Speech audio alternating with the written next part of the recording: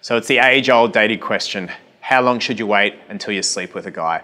Today I'm going to answer that question for you clearly and succinctly so that you never have to worry about it going forward into the future. Hey girls, it's Mark here from 𝐀𝐁𝐎. Stick around.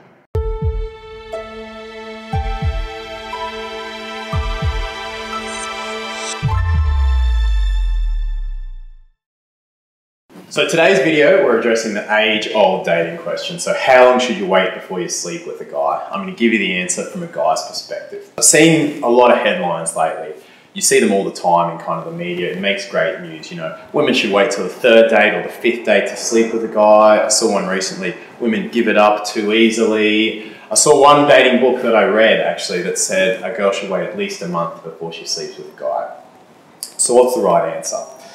Before I answer that, I want to go into where this advice all comes from. Why is it that women get told to wait, to delay, to kind of make the guy wait for the best part? There's a couple of reasons.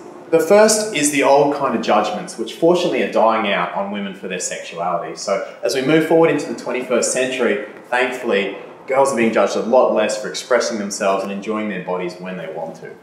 But there's a second reason that the media and society in general promotes this advice, which is to kind of wait and hold off. It's about challenge, and it's about being a challenge to a guy.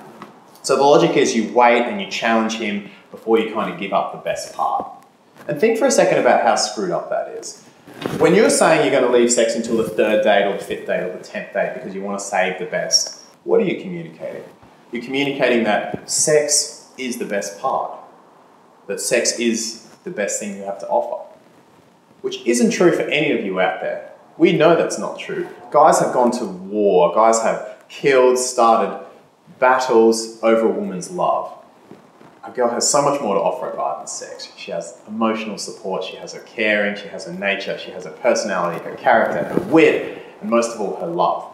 And to say that sex is the best thing you have to offer a guy is such a devaluation of everything else you girls have to offer and to bring into a guy's life. So when a woman with high self-esteem, with really high self-worth, thinks about sex, she doesn't think of being sex as the same thing as being won over. She can have sex because she loves sex, but it doesn't necessarily mean that the guy's won her over yet. Whether she has sex on the first date, the fifth date, or the 10th date, the guy still has that feeling that he could lose her. If he buggers up, if he disrespects her, if he doesn't treat her well. And she has sex because she enjoys it. But it's this that matters. It's the being won over. It's the challenge that you provide to the guy that matters. So the answer to the original question, how long should you wait to sleep with a guy, is it doesn't matter.